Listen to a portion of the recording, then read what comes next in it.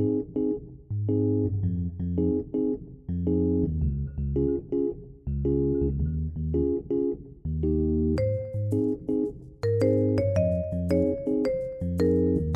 everyone, Mico Mickey here again. You all love the cat pouch I shared a few weeks ago, so I crocheted another cat-themed cute project that can be attached to the pouch or work as a keychain on its own. This tiny cute cat pouch is crocheted using a 2mm hook and soft chenille yarn. This one is made with a 3mm hook and 5-ply cotton yarn. And this one is the same yarn as the previous one, just with the 3.5mm hook. And this bigger one is crocheted with a 6mm hook and chunky chenille yarn. You can choose the combination that works best for you and your project.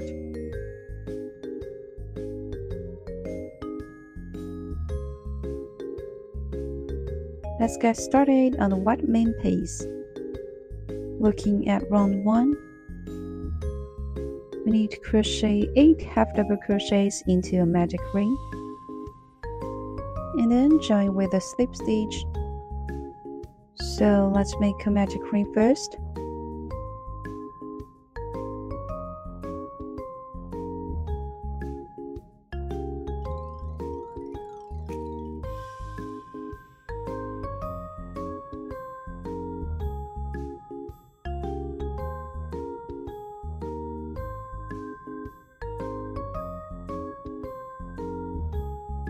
Then yarn over, insert your hook into the ring, warp a loop. You now have 3 loops on your hook. Yarn over and put through all 3 loops to complete the first half double crochet. Mark this first stitch with a stitch marker.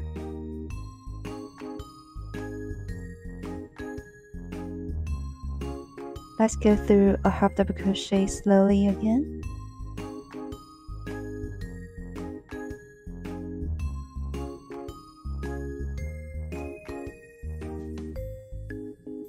Now continue making half double crochet until you have 8 total.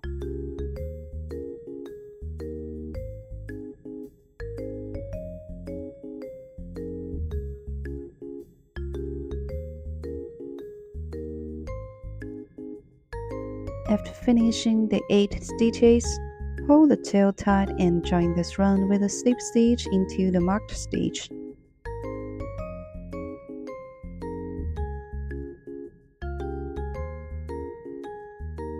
Insert your hook into the first stitch.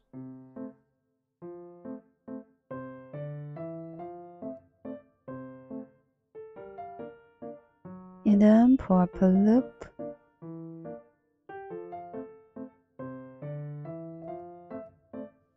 After that, just pull through the loop on your hook. That's a slip stitch. And then pull the tail tight to close up the magic ring completely.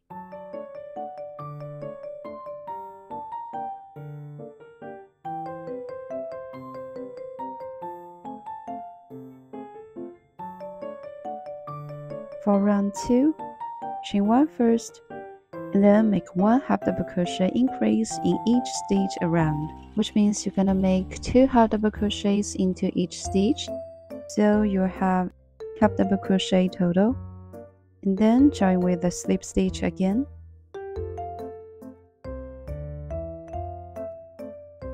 Okay, let's chain 1 first, and then in the first stitch make 2 half double crochet.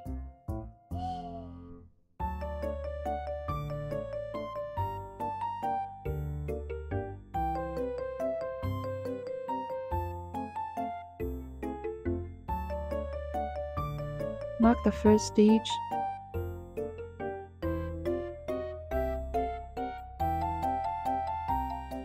and then make another half double crochet into the first stitch.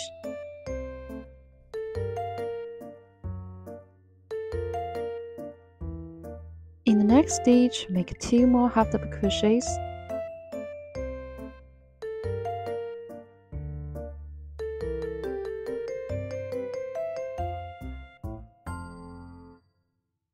Now Now keep repeating until you have half double crochets in total.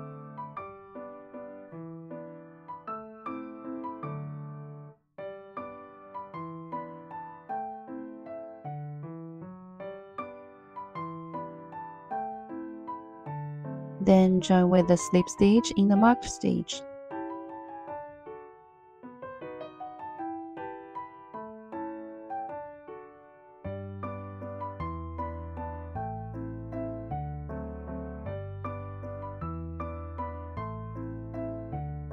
Now for round 3, we'll make 4 toes of the paw print. So repeat the same pattern 4 times. Chain 1, then in the first stitch, make 1 half double crochet, 1 double crochet. And in the next stitch, make 1 double crochet, 1 half double crochet, and 1 slip stitch. And then repeat this pattern 4 times.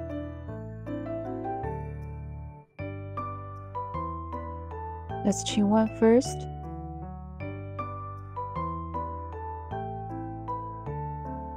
And then in the first stitch, make 1 half double crochet.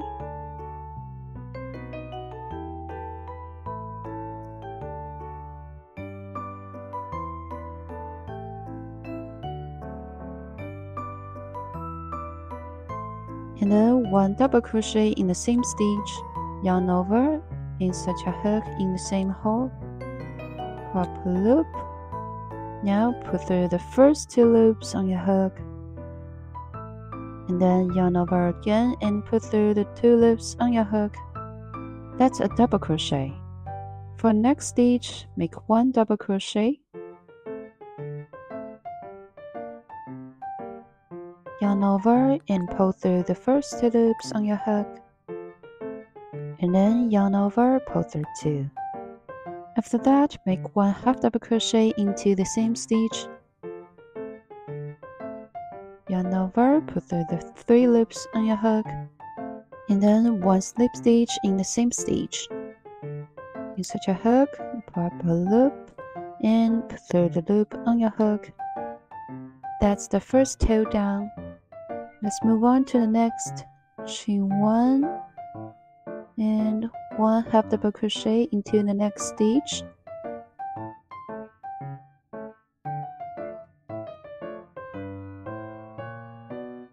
and a double crochet into the same stitch,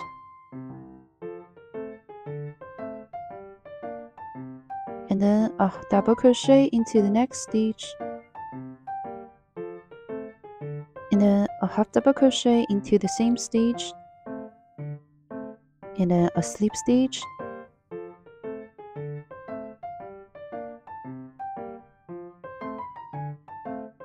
go ahead and pause the video here to finish up the other 2 toes. I've finished up the last half double crochet of the 4th toe. Let's make that last slip stitch.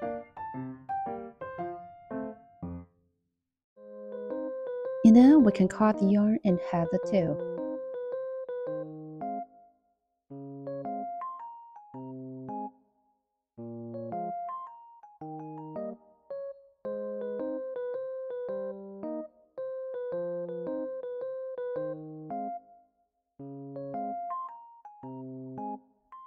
Find a suitable loop on the back, tie a knot to secure.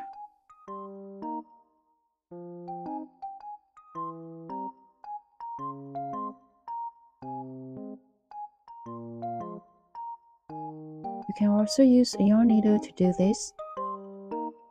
And then whip the tail through a few more stitches and trim.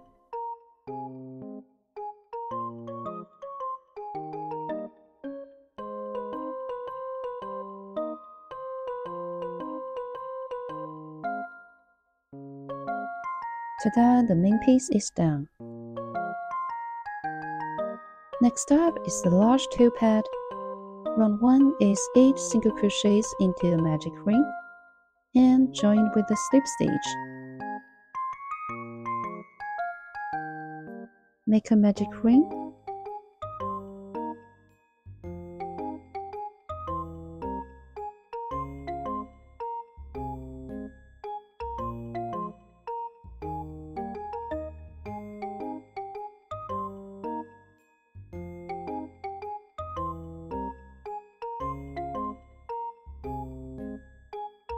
Insert a hook into the ring and pull up a loop. We now have 2 loops. Yarn over, pull through both loops to make the first single crochet. Mark this stitch and then continue making single crochets until you have 8 total.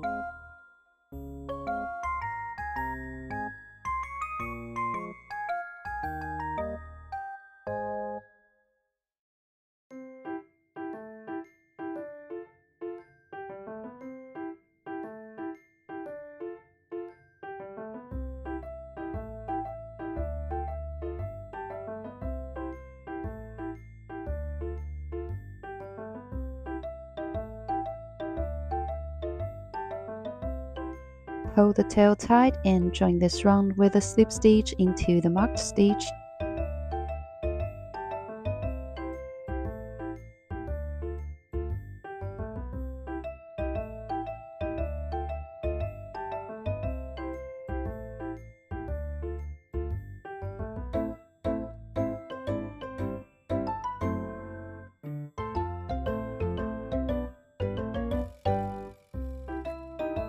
For round 2, we'll repeat the same pattern twice.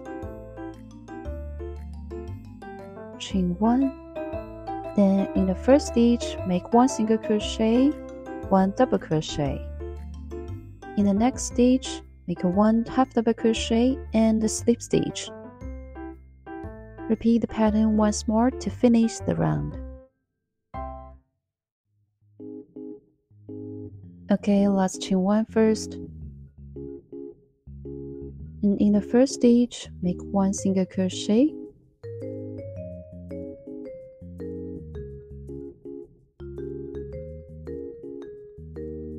and double crochet in the same stitch.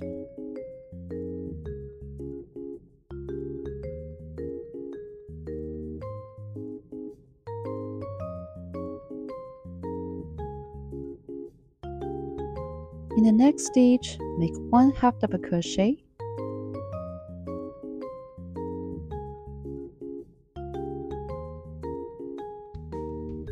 and a slip stitch in the same stitch.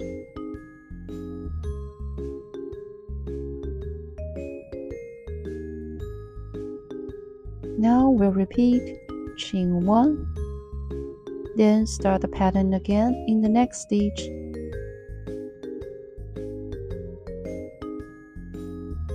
One single crochet, 1 double crochet in the same stitch,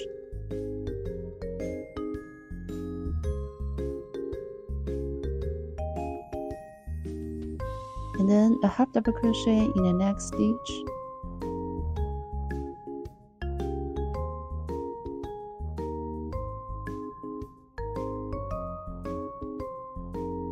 and then a slip stitch in the same stitch.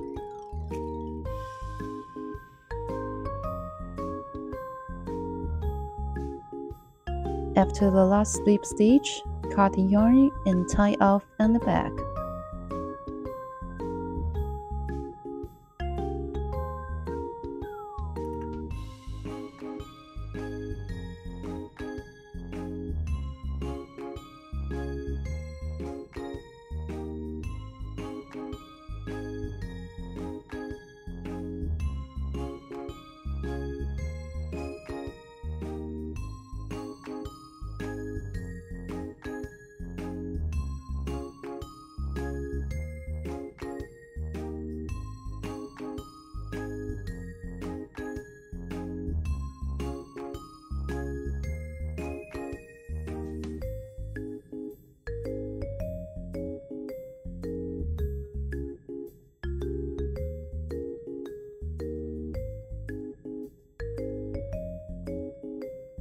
Set this piece aside for now. Let's move on to the small toe pads. Same pattern for 4 toe pads. You just need to make 4 single crochet in a magic ring and join with a slip stitch. Make a magic ring.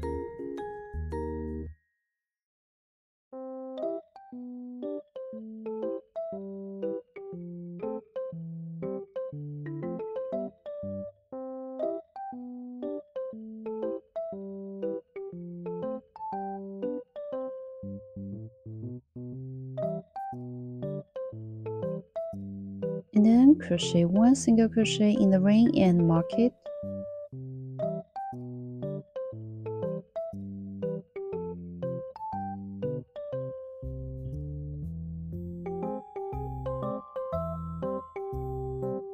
Make 3 more single crochet.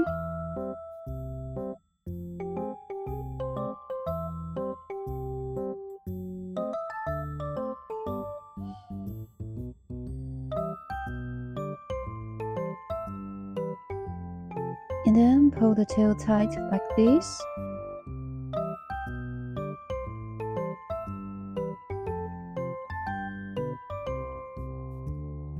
Here is the difference.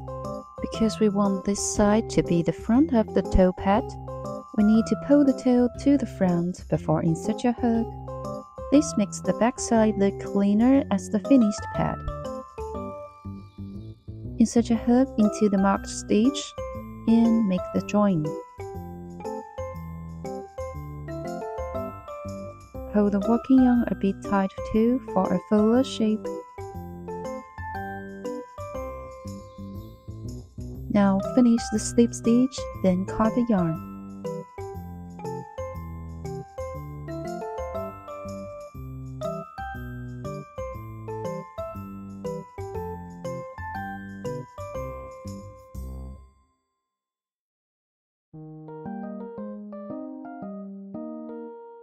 Shape the pad.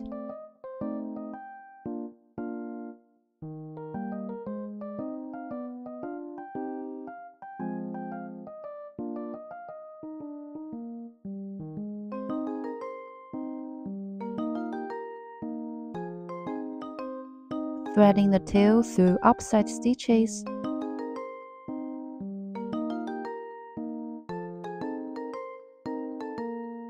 And tie a knot to hold it.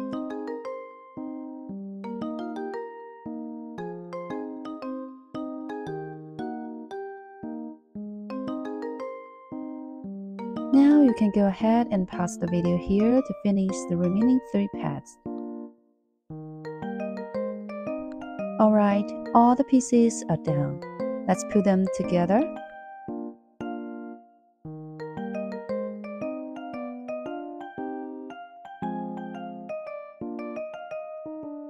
Use the tails from each pad to sew them onto the main piece.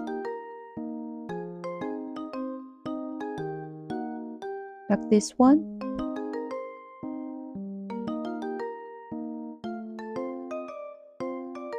The back will have some ends showing,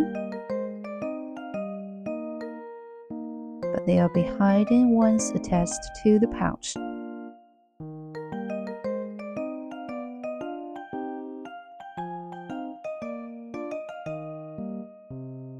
If you want to make a keychain, you can glue the pieces together for a cleaner look on both sides.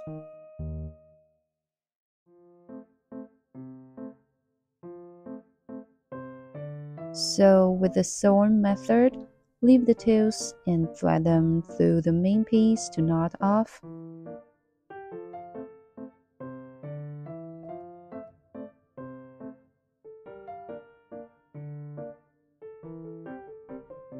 As for gluing, knot the tails tightly and trim off.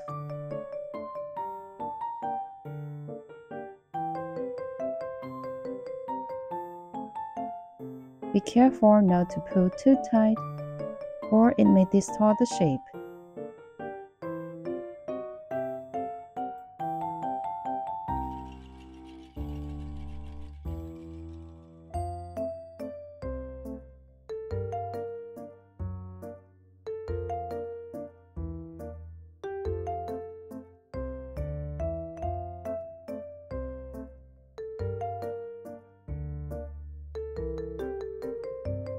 I'll use glue in this tutorial. Apply glue in small amounts. Don't squeeze out too much at once.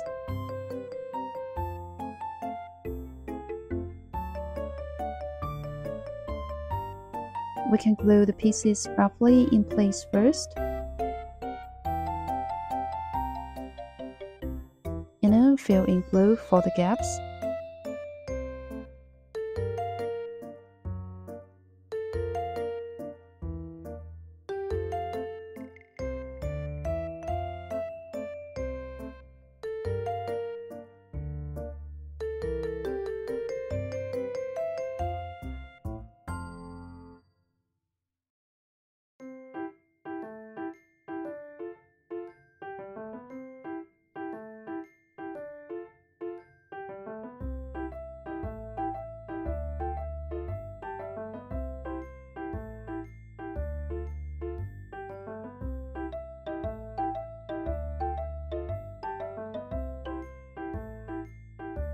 There we go, the cat pouch is complete. Do you like it? You can add a key ring or crochet a chain to make it a keychain.